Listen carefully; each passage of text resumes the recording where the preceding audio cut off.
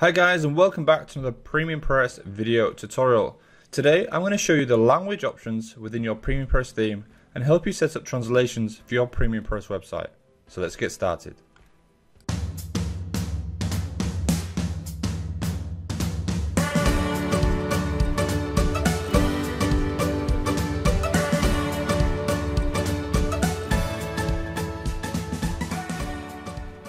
Okay, so in front of me we have the demo website. So this is the demo for all of our PremiumPress themes. And you'll notice that on our demo website there are displays for different languages. Now it's worth noting that all language files are provided by the PremiumPress community. So the quality of the files may differ depending on the language. So if you do use a specific file and there are edits needed, there are any issues on the actual language file, feel free to make some changes and then resubmit it to the community so that everybody can benefit. So here we go. So in front of me we have the again the demo website, and as you can see here there are lots of different languages available. We have Chinese, German, English, Spanish, etc., etc. And if there are any language here that you'd like to use that we do not currently have, you can easily create your own and then again share that with the community. So let me show you where the language options are found in the admin area and how to set up your own. We select the PremiumPress options. On the left hand side we have settings, and on the settings panel we scroll down and we click on languages. Now this is the options that turn on and off the language switcher and the options to display them with the default languages displayed within that switcher. So let me show you what that is. The language switcher is the on and off button at the top of this website that displays all of the available languages. So as you can see here, this is the Chinese version. If I refresh to English, we can switch it over to English. You can see here the language options at the top display all of the languages we've set in the admin. So if I go back to the admin, I for example just leave English and Spanish, click on Save Changes, refresh, go back to the top. As you can see now we have English and Spanish. So basically the options here allow us to turn on and off the switcher, so I can turn it off completely, give it a refresh. As you can see the language options have gone. Now the point of this is if you are running a single language website, for example only in English or only in Spanish, then you probably wouldn't need the option for users to switch between languages. And in fairness, if you are setting up a website with multiple languages, then you should also be accepting customers to provide support, etc. in multiple languages. So do be careful if you want to go ahead and create multiple language websites that you are able to support those languages. So if a user sends you an email in French, then you are able to reply correctly and efficiently in French. So let's assume that you've already decided that and you're going to go ahead and set up a multiple language website. Again, from the admin under language options, we would turn the switcher on, and then we would select the languages that we want to use. Now the default languages that the users within the PremiumPress community have provided can be found here. So these are the common languages, and we have English, Spanish, French, etc., etc. So for this demo I'm just going to select them all and click Save Settings. Again I'm going to go back to my admin the front end, refresh, and as you can see now on the drop down list we have all of these different languages available.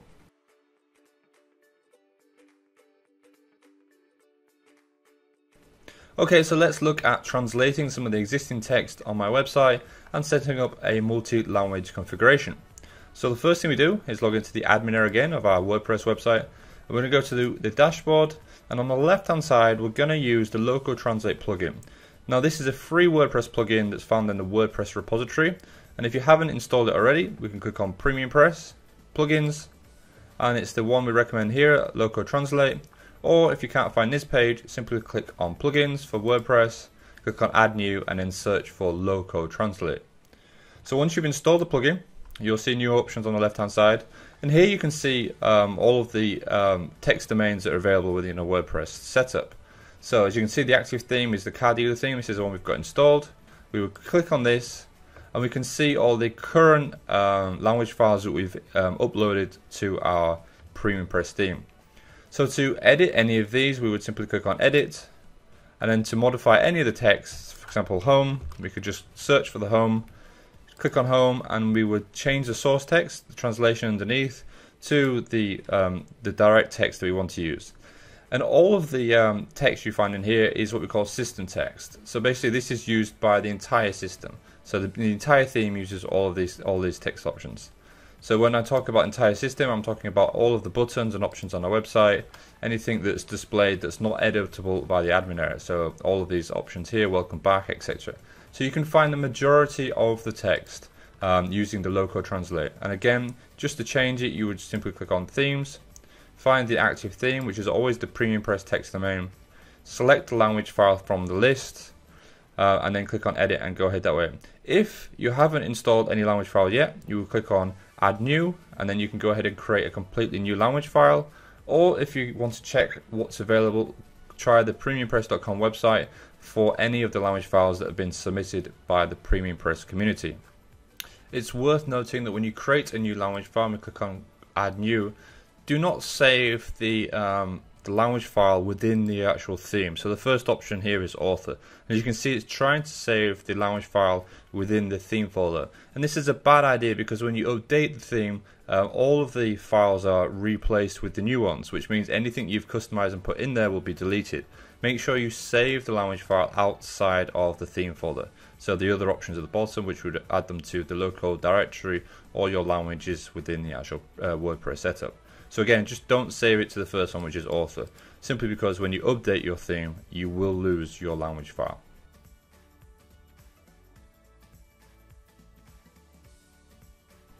Okay, so now let's look at changing actual content on your homepage, and I'll show you some of the great design options we've added that allow you to create custom homepages for different languages.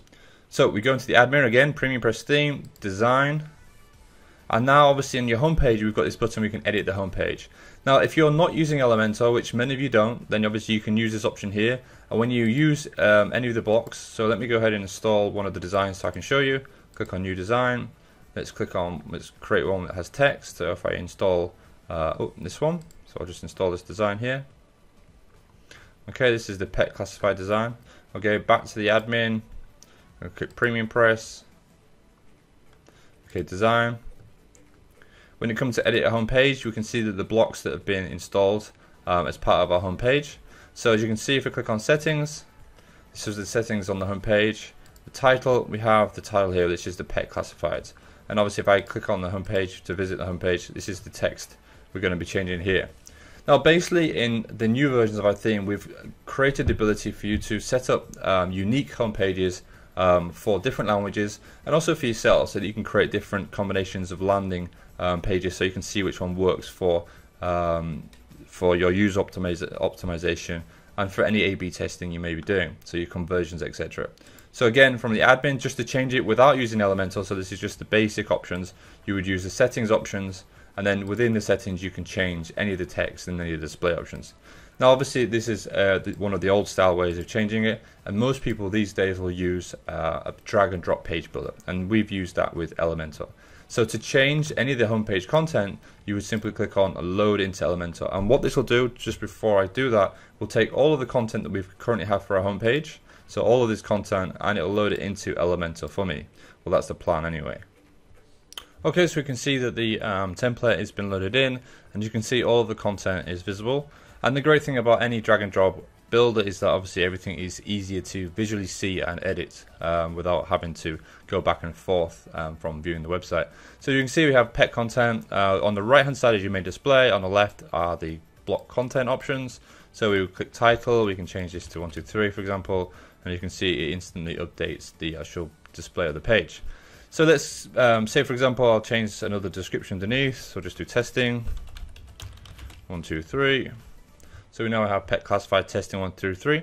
I'm going to go ahead and save this, so I'm going to go to the bottom and save. So click on save. I'll just drag this up so you can see. I'll click on update at the bottom. Now there are a couple of options here. There are settings, and I recommend you use this as well to give the page something unique, so I can remember what it's going to be called. So I'm going to call this Mark's new home page, and I'm going to click update to save that. And I'm going to use the preview button here just to make sure it visually looks the way I want it to. Okay, so that's great. That's my changes. Pet classified 1, 2, 3 and testing 1, 2, 3. Now, before we simply click on home page and expect the page to load, so if I click on that, you can see it's going to load up the old page. We need to link our new design to the home page, and it's very easy. We go to the admin area, so we go on PremiumPress, we click on design, we click on page linking, and here we can now set the new home page. So as you can see, the first one at the top is the default one. So we're going to click on Mark's new home page. I scroll to the bottom, click on save changes, And now if I go to my homepage on my website and give it a refresh, we can see now that the new elemental page we've created is now our new homepage. Now this has some great benefits to it, because what you probably might have noticed a minute ago if I got to the admin is that we can now set a different homepage for every language. So I can customize a new homepage for Spanish and set that as Spanish, French, German, Russian, etc., etc. So basically, using the Elementor option or creating my own homepage, my own custom pages, I can now create multiple layouts for different languages. So let me demonstrate that as well.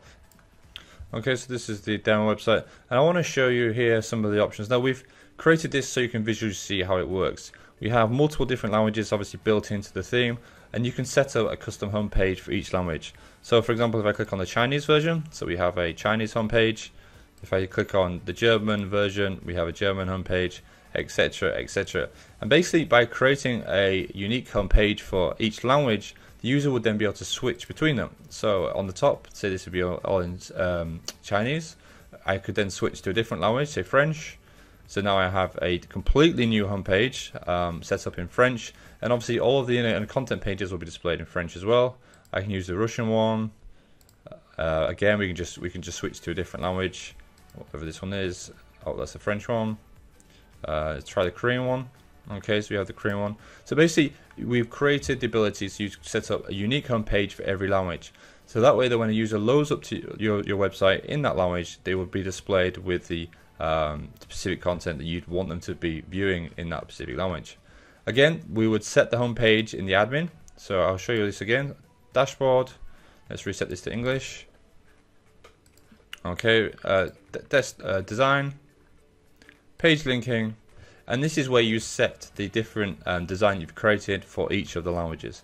So again, the default one I would have had for my homepage would have been the one we just created, and then I would create a Spanish version, I would create a French version, Chinese version, etc. And that way, when people load the home pages, they will be displayed the homepage based on that language. And we have that ability for all of the content pages, so you can create your own about us page in different languages, about contact page in a different language, etc. So that's the basic concept of editing your homepage and obviously changing the homepage design based on the languages. Now let me show you how to change some of the content within the inner pages. So for example, if I go to my website, let's load it in English because my Korean is not so good at the moment. Let's click on search website. Let's change the design so it's easy to see.